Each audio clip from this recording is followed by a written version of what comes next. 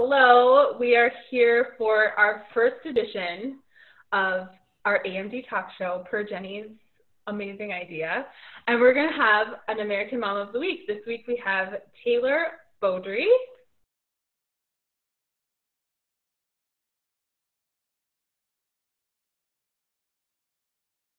Did I say it right? Yeah, that's Taylor Bodrie Paramound, but it's good. Taylor Bodrie works too. Well, on Facebook, your name is Taylor Bodrie. I know, it's super confusing. Yeah, exactly. Let's stick with that. Let's go with the Facebook one.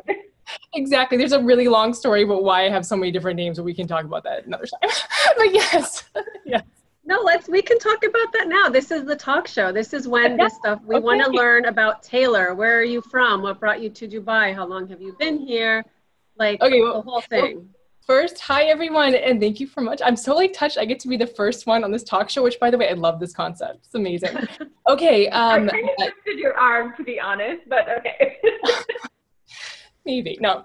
Okay, so I am from Cape Cod, Massachusetts, which is where Dawson Creek was filmed, or at least was supposedly be filmed. That's where it was supposed to be taking place, but it actually was filmed, I think, in North Carolina. But I am from there, so people actually are from there. And then after I graduated high school, I moved to Virginia and the Nova, DC area for about 10 years. And then I met my husband, who is French, but was working in Switzerland, and then I moved to Switzerland and then moved here 3 years ago. So I was in Switzerland. I've been an expat for almost 10 years now. So that's my story. I don't know what else would you like to know. Oh, the background about my name. Okay, so in Switzerland, right before we got married, we couldn't keep our maiden name. What I wanted to do with my name is I wanted to do Taylor Bodrie Paramound, which is what I have it listed here, and that's what's listed on my passport. But in Switzerland, they don't accept that. It's not possible anymore. Literally the year before I got married, they changed it. So you have to either keep your maiden name, your husband can take your name if he wants, or you go with the husband's last name. So you have 3 options. You can't hyphenate it or do 2 last names anymore. So that's why I never changed my Facebook name for whatever reason, but I go by a bunch of different names because it depends on which document you're looking at. Did you find out about AMD when you first moved here? I found out through a wonderful woman, Asia. So there's actually a really good story too. Since this is a talk show, I'll get into it, but I'll make it really short. So I moved here, and then 3 weeks, within 3 weeks, we went out to our first brunch with my daughter, and my parents were visiting, and my mother is always trying. I mean, I love her, God bless her, but she's always trying to make me make friends. For some reason, she thinks I'm not able to do it on my own. So we were out at this brunch, and this woman walks by with her son, who's adorable. And my mom's like, oh, she looks, and why she thought this woman was American, I have no idea. I mean, she could be from anywhere. I have no idea why she thought, oh, that woman's American. There was nothing particularly American about her. Maybe she heard her speaking. I don't know. She's like, I think we need to go be friends with her. I was like, okay, Mom, I think it's okay. I wasn't crying in the corner. I need friends. And she says, I think you need to. So my mom walks up to her and starts talking to her. And she's like, oh, I think you would get along with my daughter. So that's how. And then she told me about this group. And ever since I've been I love it. I'm a pretty Did you reach out to me through Instagram or something? Because we started having a conversation. Yes. On Messenger, and then we ended up meeting really shortly after you moved here, right? Yes, what happened was that I asked to join the group, but for some reason, I don't know what happened, I didn't hear anything, so I messaged you directly to be can I join the group, because Asia had told me this is an amazing thing, and blah, blah, blah, and that's how it came out, and then then we got together, and now our kids go to the same school, so it's amazing. It's a really tight community. Yeah. So you have a daughter. Tell us about your family. Yes, I have a daughter who is 4. Her name is Sabine. She was born in Geneva, and we moved here when she was 8 months old. And I have 4 stepchildren that are older. So they're in their 20s, and the youngest one is 18. And I came into their lives when the youngest one was almost 9.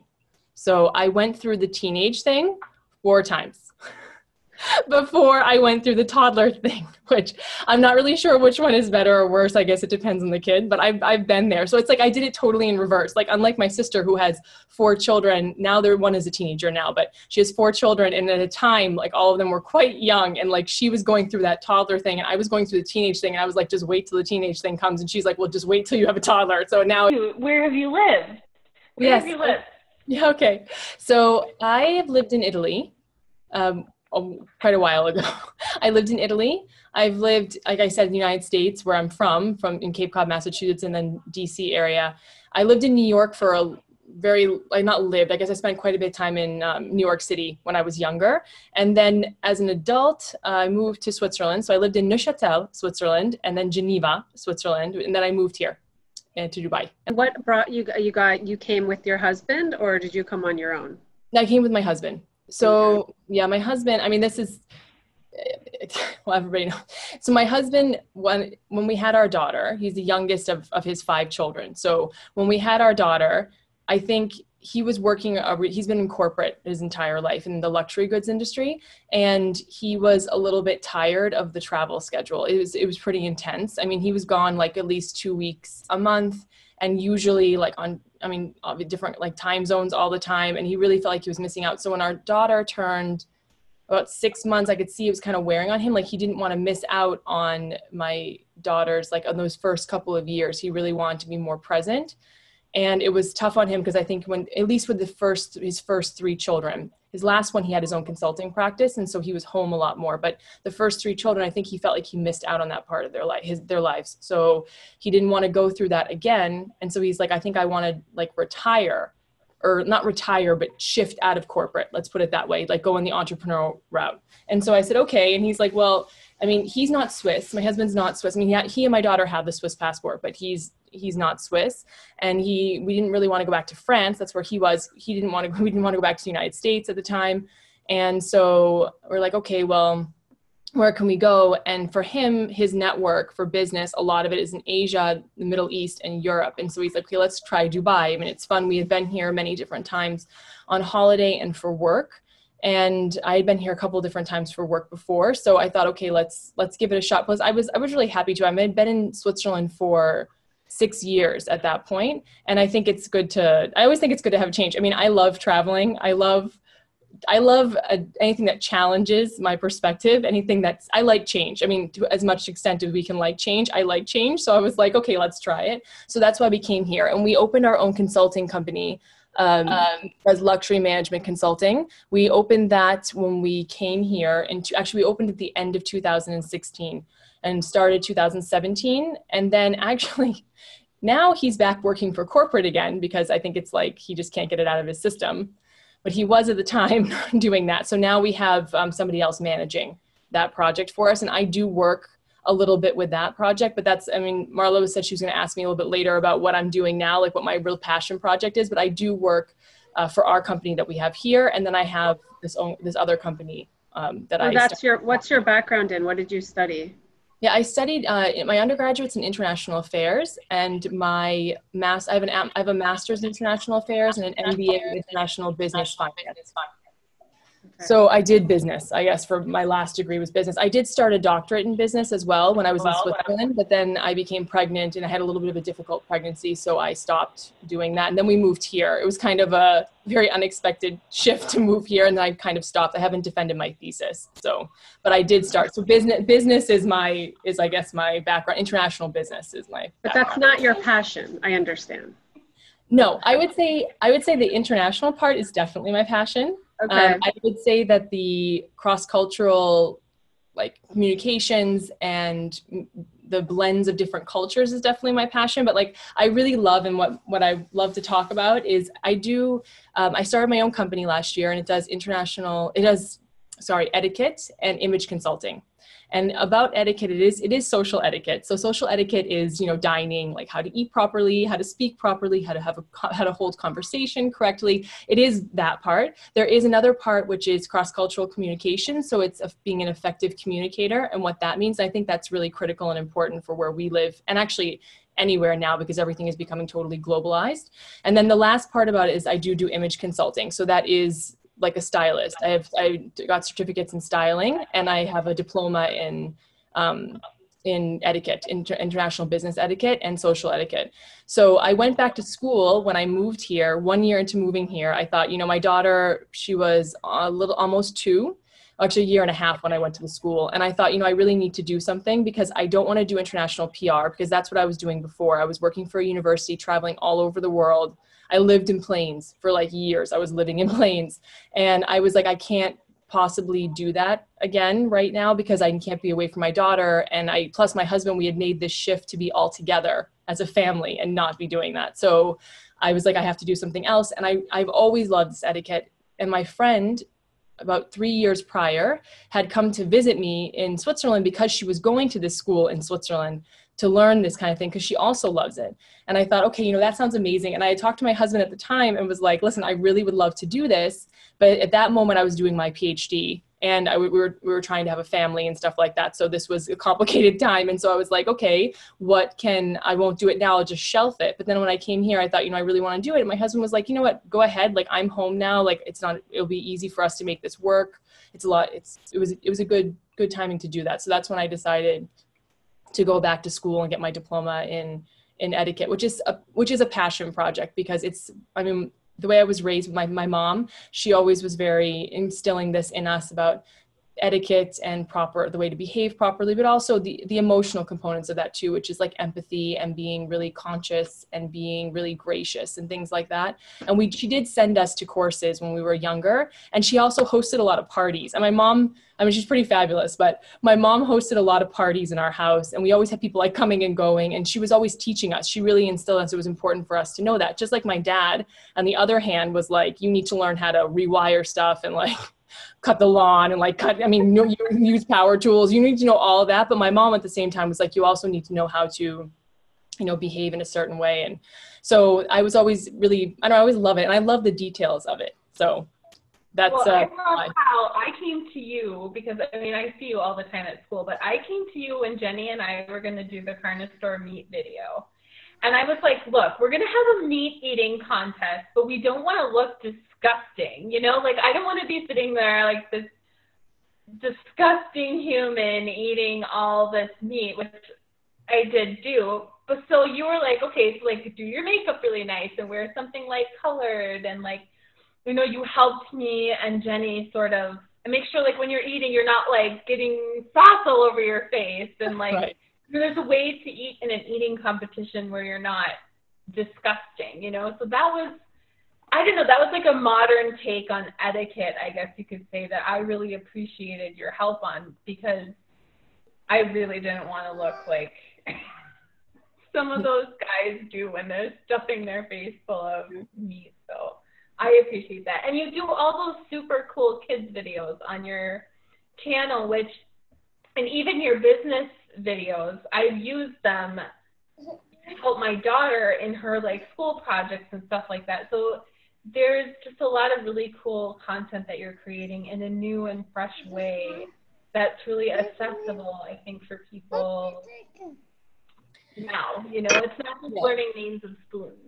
Yes, yeah, I think that's huge. So I'm really happy to hear that. I love hearing this feedback, because this is why I'm doing this. I want just like talk about it a little bit, is when I was going to my etiquette school, which is a great school, and I have huge respect for it. But when I was there, I was thinking to myself, okay, this is great, and I'm really happy to have some more formal education in this, but I really want to take this information and make it useful to people, because okay, great, it's nice to have that knowledge of like, what is this spoon and like what exactly is this service, but at the same time I think it's more important to know it, like have it in the back of your mind, and then use it like a toolkit that you can use for everyday life, which is exactly what you're telling me with your daughter, which is this is exactly why I want to do these videos, because it's like you see it and it's like the next time you're in that situation, like something in your head is like, okay, wait a minute, I've heard this before, so let me just run with it that way, versus being like, this is the rule and I must memorize this, and it doesn't have to be this like rigid thing. Etiquette does not need to be this rigid thing. Etiquette is there because it's supposed to help us.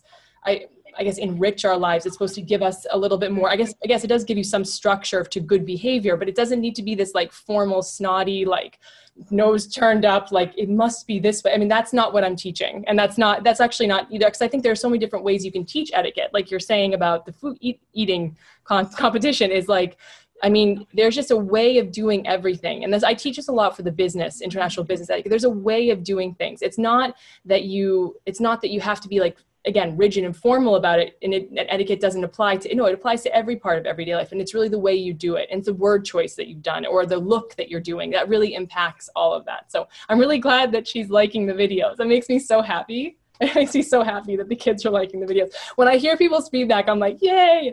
But anyway, the project you're talking about, I'm so excited. I'm like, oh, good, people are liking it. No, the project that you're talking about, I started because we're home. Teaching kids was always something that I wanted to do.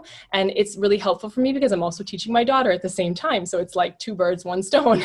And so like, I said to myself, okay, well, I'm at home now. I can't teach people in person. Etiquette is kind of something that's easier taught if you are in person, but you can just totally do it on Zoom too. But for kids, it's a lot easier in person unless I do these videos. So I started doing these videos on Instagram on different topics for kids and for parents and for business people as well. So I'm glad you're finding them helpful. I'm planning on doing a bunch more this week. Yeah, well, I love them. Good. I love them. What I want to share with our group is that you have a particularly helpful one for us right now, which, I mean, everybody I think who lives here sort of knows, but you go into a little bit more of a detail of why are we doing this? And one of the points I wanted to make after watching your video is like, some people I think like they don't understand why are we doing this for, people, like why can't I eat in public, and just like they put up Christmas trees here to help our Christmas be better. I feel like it's a really great video to just kind of understand why are we doing this for our community? Why are we following these guidelines for a religion that we may or may not be a part of? So I really liked the video, and I will link it down in the comments so everybody can go and take a look at it if they like. Yeah, great. That's actually, so when I wanted to do this video, I think it was really important because, I mean, I'm not Muslim. So as somebody that's looking at this from the outside, the religion, and I'm relatively new to the Middle East, but I have some very close and dear Emirati friends, and I've done iftars with them, and like I've celebrated this part of the year with them, and actually that's something I'm really missing this year, like really, really sad about it. I've been talking to them like every day. I'm like, I'm really bummed out. They actually sent me some like things that I can have in the nighttime that I normally would be eating with them, so I'm kind of like, it's like, I'm a little bummed out. I mean, obviously there are a lot of other reasons to be bummed out about this period also, but I mean, that's one specific one.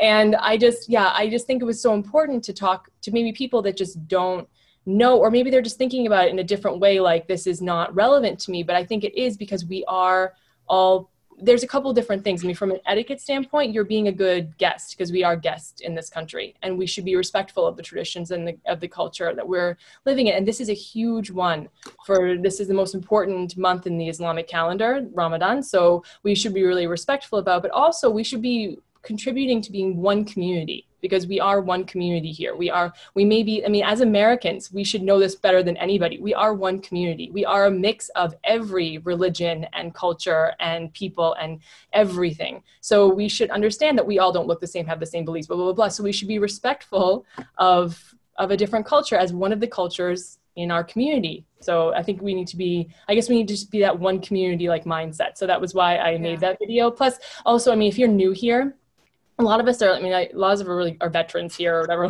veteran expats.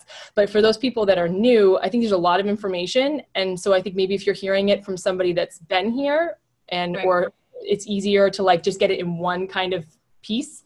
And what I'm really happy about too is I'm getting some really good feedback from people that are from here, from the UAE. They're like, this is really good. And I'm like, fantastic. Like, thank goodness, right? Because I was like, I'm hoping, I mean, I did a lot of research beforehand and I ran it by my friends also a couple different times because I was like, really make sure I'm not making any mistakes here, but I think it's helpful. So I'm glad that you found it helpful too. Yeah, that's, part of running this group is it's a transient city. So we'd have, turnover every year. So I'm happy that there's something that we can refer to that can help people understand, just the do's and don'ts and the way to be here, so to say, during this time. So thank you for that. Yeah, no, I'm really happy. So anything else, Marla? Should we, I think that's it. We learned a lot about you. Thank you so much for agreeing to do this. I know it's kind of a new format, but I mean, I love talking to you. You're just wonderful to be around. If anybody has the opportunity to have coffee with Taylor, please do. You're super down to earth, wonderful. Thank you. Thank you. I would love to meet more American moms. I'm just gonna die quickly. Poor Marlo, she's like, I'm joking. No. I would love to take a breather. Are you okay? Okay. Yeah.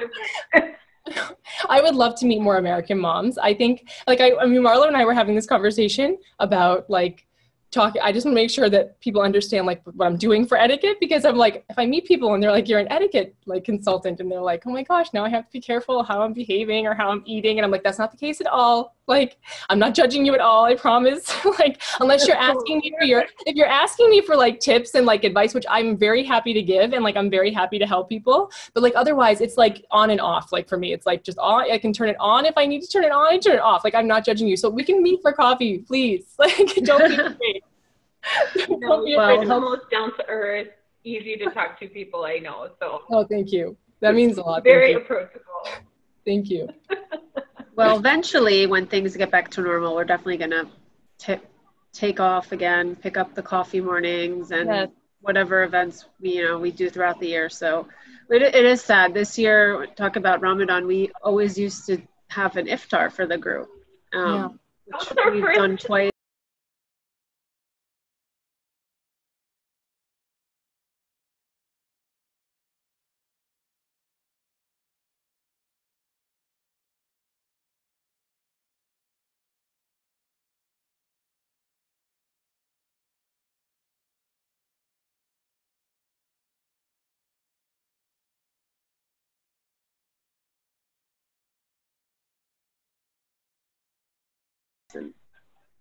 So we're missing these things, but hopefully, this passes in time and we can go back to normal, so to say.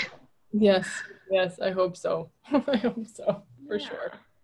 All right, thank you again, Taylor. It was so nice to get to know more about you, and I'm excited about your Instagram and your videos. I'm gonna check those out. And thank you. Thank you for sharing your knowledge and your expertise with the group. Great. It was great to see you both, and thank you for having me. Bye. Take care.